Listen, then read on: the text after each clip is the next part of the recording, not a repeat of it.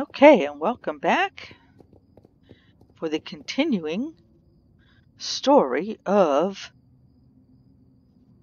rescuing Justin. And as we left off on the last one, we just found out that Concorde had died when they took Anne.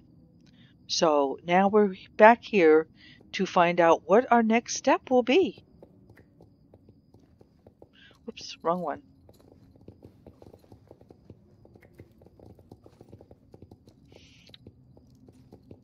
So let's see what Fripp wants us to do now.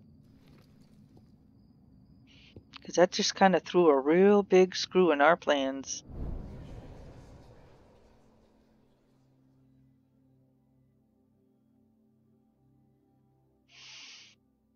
Hi guys, I'm here. Well, let me get a little closer to her so I can get her to talk. Still not close enough. Okay, there we go. What is wrong, Moon? Was the plan not a success? This revelation is far worse than we could have hoped for, but it's not the end of the Soul Riders. What are you talking about? Even if we found another way to open the gate and rescue Anne, how are we complete without Concorde? You haven't told them, have you, Elizabeth? Told us what? It is time you know the truth about the horses you ride. Let me tell you about star breeds.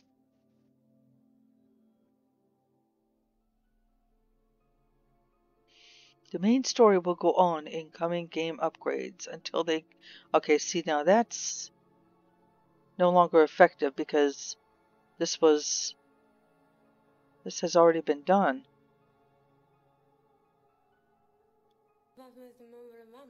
Throughout history, in time of crisis, a sisterhood of soul riders has risen to face the darkness. Chat with Avalon. Starshine, Meteor, Tin Can. The three of you are not the first to ride these horses as soul riders, just as Anne was not the first to ride Concorde. But you told me I was destined to ride Tin Can, that no one but me could be his rider. And that is true for this incarnation of Tin Can. There have been many Tin Cans before him, just as there have been many incarnations of Starshine, Meteor, and Concorde. 4 spirits reborn throughout time since the becoming of 18. The Guardians. So the Guardians are star breeds? Not exactly. A star breed is a horse blessed by Adian's light, with the potential to carry a guardian spirit. Star breeds can only be found on Jorvik. They are very rare, but not so rare as the guardians themselves. There are other star breeds on Jorvik. In fact, Nina, the moon there, rides one as well. Echo Warrior is a star breed? That explains what went down at Dark Core Base with the flying and all. Wheeze. Poor Fripp. Fripp. Poor Fripp. Hey, there's other people in here. Who am I supposed to talk to now? Oh, Avalon. His breathing grows ever fainter. Fripp's condition has been growing steadily worse ever since he used his magic to destroy the keystone. I feel so powerless to help him. At least I can try to keep him comfortable. Moon, could you fetch a pillow from over by the bookshelf there? Fetch a pillow from the bookshelf and bring it back.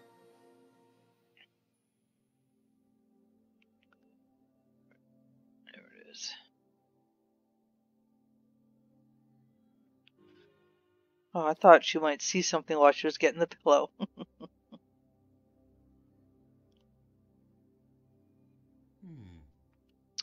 Thank you, Moon. There, my little friend. Sleep and be well. All we can do now is wait and hope in Adine's light to restore him. No, there are other ways.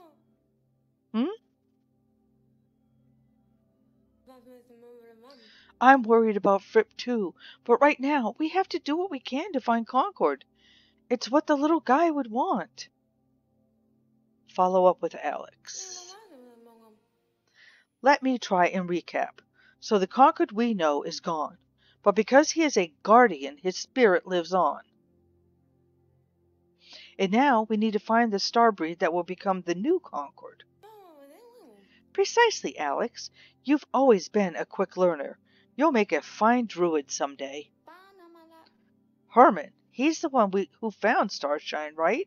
He can help. Herman has helped fulfill his duty from nearly 40 years. However, his gift has waned in recent years, which is why he has been helping the keepers in other ways. There is another member of our order who shares the gift of wild whispering. Rian.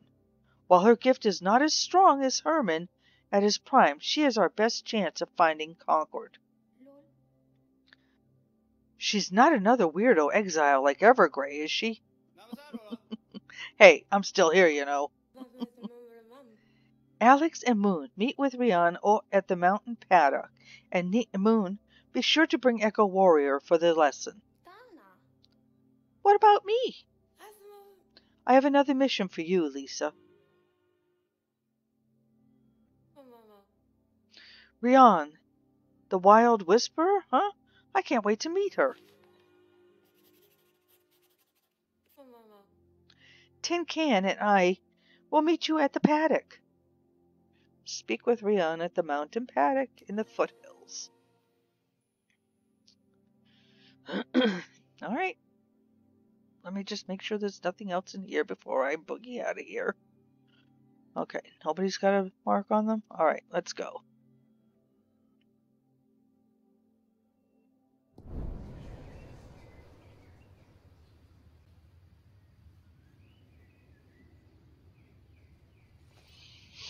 Okie dokie, I'm on my way. I will be right there.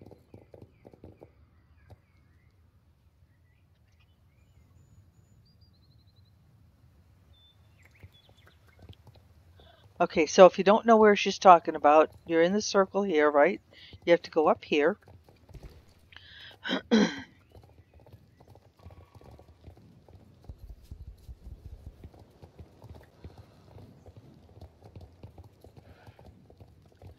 And it's the beautiful paddock that's up here.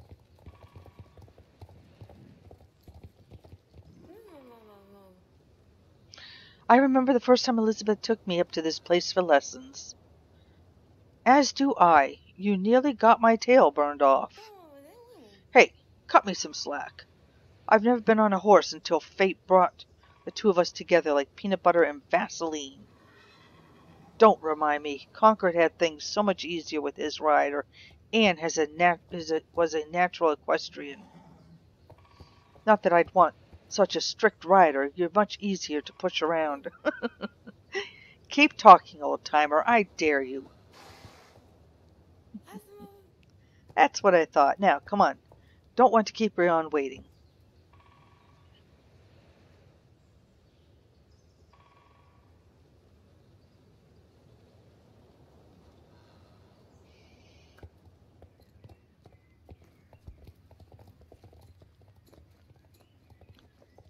Looks like there's other people doing this quest, too.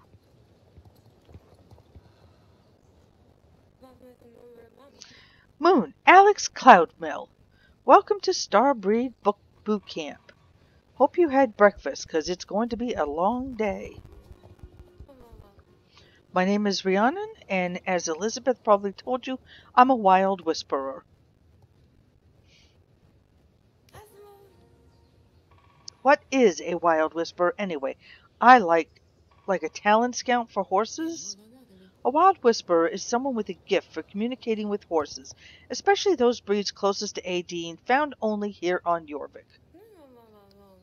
Like how me and Tin Can have total simpatico?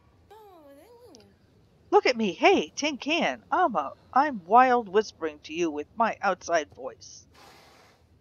Groan. See? Bet you didn't know a horse could groan. Wild whisperer nailed it. Yeah, how do I put this? As a soul rider, your gift is special. A soul rider is fated by Adine's will to bond with only one horse. You may be one of Adine's chosen champions, but for this mission, Alex, you're playing backup. But what about Moon? She has special bond too, with Echo. Elizabeth tells me Moon possesses the ability to bond with any horse. Is this true, Moon? Do you feel a connection with horses other than Echo?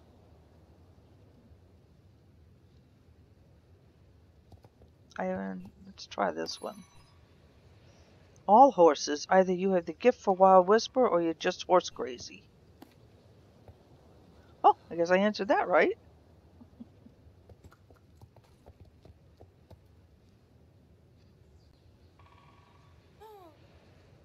All right, let's begin.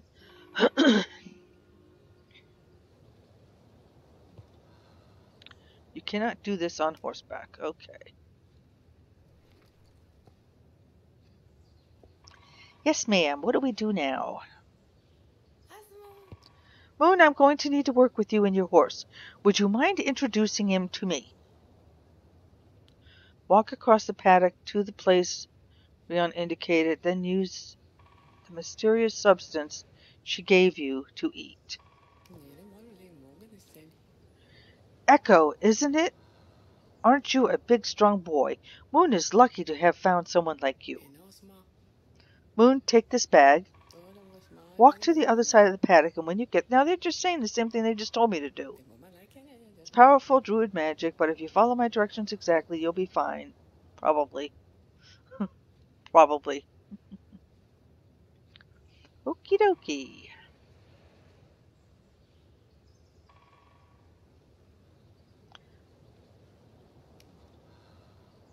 Oops.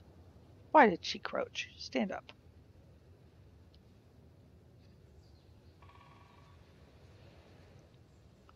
Suck it up, girl. Drink that down. Whatever you do, do not drink all of it. Now you tell me. I'm joking. It's only sugar. Haha, did you think I would poison you? Alright, now, close your eyes. I want you to concentrate on the taste in your mouth. Are you doing it? Now think about who else might enjoy some of those tasty sugar cubes. Would Echo? What do you think, Echo? Don't you wish it was you eating those sugar cubes instead of Moon? Do you see it? Focus. You see it, don't you? You do have the gift.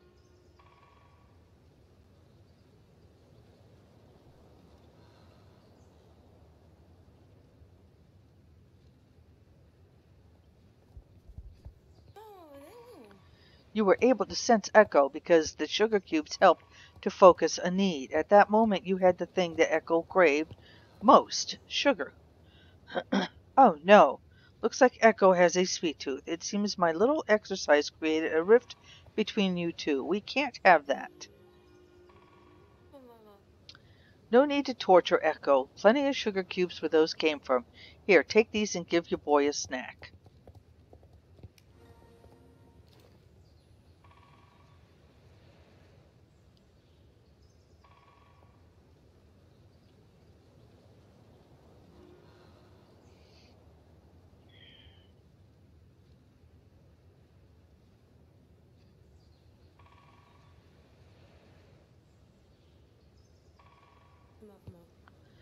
Echo enjoyed his treat. Glad I could help you to mend your friendship.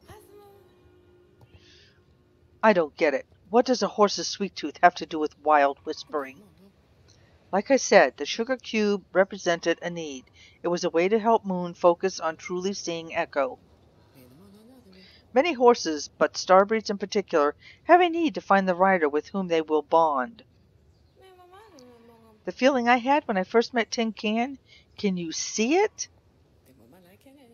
Indeed, it is recognizing the need that helps a wild whisperer find starbreeds.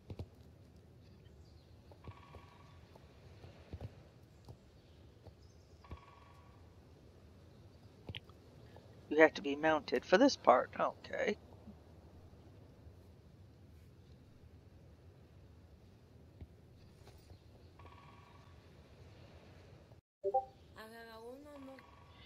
We should do one more test before beginning our search. Follow the magic aura to the starbreed. I'm going to ask you to close your eyes again, and while they're closed, I'm going to set up a little test for you. Go ahead and close them. When I give the word, open your eyes, then use the focus I showed you before. Only this time, instead of thinking of sugar, think about the feeling you had when you first met Echo. Do you think you can do that?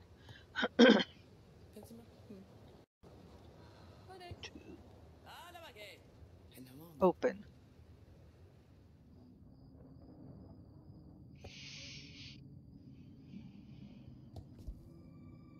Follow the aura before it disappears.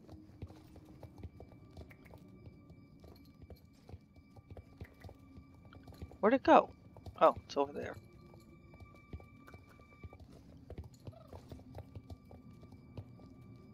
Oh, see, this is where I need my mouse. Is it another one now? Yep, over there. Hurry up.